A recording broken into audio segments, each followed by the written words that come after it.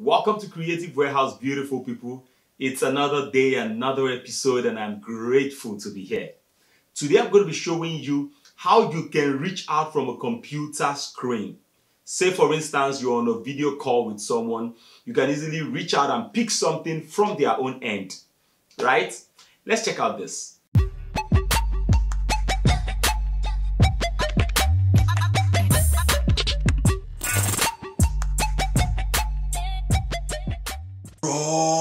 Sani, how are you doing? How I do? Now only on guy. Bro, see as you fresh. Well, we thank God. Oh, I remember your guy now. I got soap for me now. You're really funny, really funny. Serious, but I understand. Sorry, excuse me, I have to be this one. Oh boy.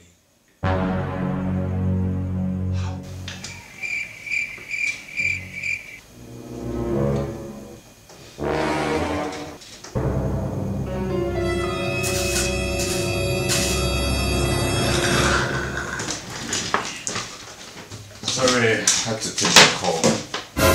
What happened to my drink? Sammy. Sammy. I can't hear you. Sammy. This silly boy hasn't changed at all. You think so they wine?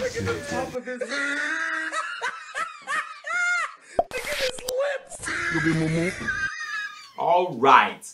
Hope you liked that video. I know you can't wait to see how we made that video. Well, that's why we're here. But first of all, give us a thumbs up, smash the like button, and subscribe if you haven't already to get the algorithm out there. Alright, without wasting your time, let's go into it. The first thing you need to do is to keep your camera on a tripod and lock the tripod. And that position is where we're going to use for the two scenes we want to shoot. And the first scene is to capture the computer screen and the person speaking into the computer screen. Well, that's going to be an empty computer screen. If you notice, we elevated the laptop. You would see the reason we elevated that laptop, because we needed it for the effect. We needed it to sell the effect. When you have captured that scene and you're done, in our own case, we scripted it. So Dave knows what he was going to say. I know what I meant to say. This is necessary so you don't have your lines overlapping, right? So it's so important that it's timed, and that's why it's critical to have it scripted. Then you clear the table. In our case, we cleared the entire table. We needed to change a background, so we got a mattress and flung our green screen over it so as to shoot on a green screen. The essence of this, of course, is so that I'll key it out, change the background in post-production. The next critical thing was to get a carton. Of course, you can use anything. Just make sure it's about the height of that laptop, right? It's very, very critical. And then neatly wrap your green screen or green whatever around it. Something high enough to cover your tumbler or your glass cup. So you can see we put our glass cup in front of it. This is why it was necessary to elevate that laptop, because the glass cup has to be in front of a green screen. Please, a word of caution, make sure you light your green screen very well. Make sure you light your green screen, because it has to be well lit to be able to be keyed out properly. Of course, we did that. We had to add additional light from the first light we had, but we made sure our camera was rock steady. It was already locked. When it was time to take out my straw and sip from the glass cup, of course you would notice that I had to pass the straw through the green screen. Very, very, very, very important.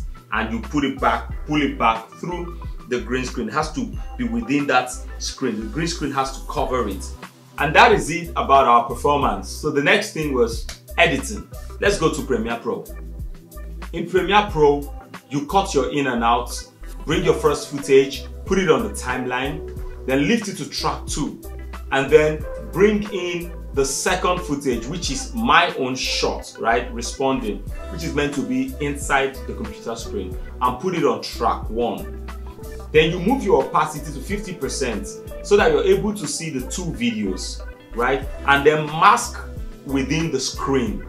And when it comes to the green screen, also mask around it. Then take it back to 100%, go to Effect Panel, type on Ultra key, drag it onto the lower footage, and then take your eyedropper, click on the green screen. Voila, it keys it out. And for the part where we did the bad network connection, where the stuff was loading, all I needed was get a footage of that loading. It's on YouTube, so download it and put it in front of the screen. That was literally all we did to get that video done. It looks simple, right? Well, not exactly. A bit of fine-tuning had to happen. That's pretty much all we have for you today on Creative Warehouse. Thank you so much for sticking around. If you have any questions, please put it in the comment below and I will be sure to respond. I'll be coming your way again with another amazing video and tutorial. My name remains Sammy Joe. You have a wonderful, wonderful, wonderful day. Peace.